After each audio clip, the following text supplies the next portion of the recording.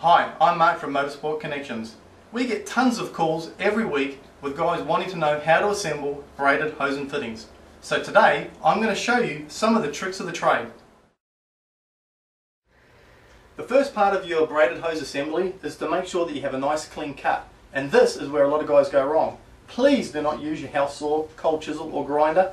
Get yourself a good hacksaw blade with a 32 tooth blade, that's a fine tooth blade, or a pair of cable cutters. This will ensure you do a nice job every single time. Now that is ready for an assembly. Now we've cut the braided hose, now it's time to do the assembly. For this you'll need some basic tools. A spanner, some vice jaws are recommended, these are available from Motorsport Connections, and some basic engine oil or WD-40 will also suffice. These will definitely help in the assembly. With our vice jaws in place, we're now ready to insert the socket into the jaws.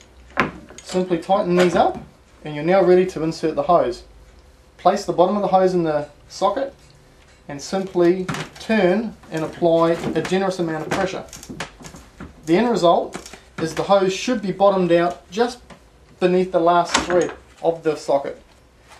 Now we're actually ready to do the final assembly, which again involves us putting the hose end into the vice jaws, tightening, applying some of our engine oil or WD-40, and then it's simply like a garden hose fitting.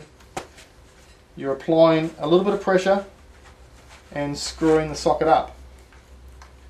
Once you get to a point where you can't tighten it anymore, you're now ready to use your spanner. You're then ready to put it on the car. A lot of people come to us every day of the week and they ask, why do you use Speedflow hose and fittings? The answer is simple, I tell them. Unlike other brands, Speedflow uses 6000 and 7000 grade alloys.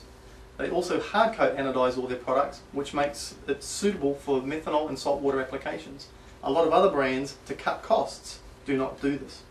Their inventory range is massive, and quite simply, they're the best.